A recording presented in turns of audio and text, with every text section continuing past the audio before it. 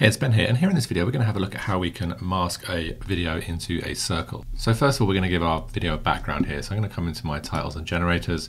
We're going to scroll down to our generators and we're looking for the solids option. I'm going to use a custom solid and then we're going to give that a color. So we'll select our solid, we'll come up to our inspector at the top right.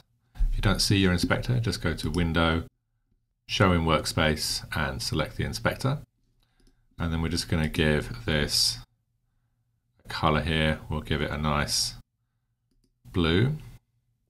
Then we're going to grab our video. So we'll come back to our library here. We'll drag our video down to the timeline. Just stretch out our background there so it's the same length as our video. Then we're going to highlight the video and we're going to come to our effects. And in our effects, we're looking for the masks option. And this is where we can find the different shape masks that we can use to add transparency to a video. So basically, we're going to use the shape mask. We'll drag that onto our video and you'll see right away we get that transparency there. Now we've got some nice options for our shape mask. We can obviously change the dimensions of it. We can use this little white circle at the top left to make it rounder, and then we can adjust it. And we can also use this outside circle here to make it sharper as well. And you can see that's changing the feather. So we could set the feather to 1 and that will make it nice and sharp. And then we can obviously move around our mask and adjust it as we need to. So I'm just going to stretch this out a little bit. And you can see we can also here control the radius as well. So I can control my X radius and my Y radius. And I can control them both together. So we'll get this so it looks like a nice circle, and then we'll increase the size of it a bit. And the nice thing about these is you can see you can keyframe them as well, so we can actually add animation to this mask as we're adding it in here. We can also invert the mask. So if we invert the mask, it's going to punch a hole in the center of our video, show us the background there.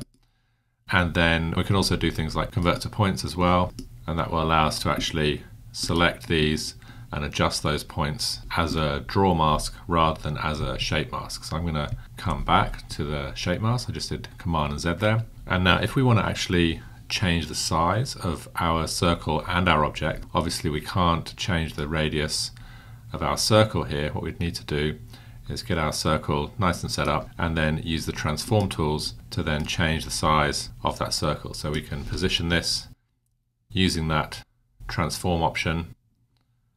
And we can also keyframe this as well if we like. So if we want to add some animation to that, then we can. We're going to add a little outline to this shape just to finish it off. And we're going to do that if we scroll up in our effects. I'm using the Brett Effects Power Tools. And then we're going to come to our outline option. We can drag that onto our clip and you can see we get this nice outline now on our clip. We'll turn off the transform tools. And this Power Tools outline allows us to change the color, change the outline width, and then also change the outline distance as well. You can have a little bit of a gap between the edge of our video and our outline.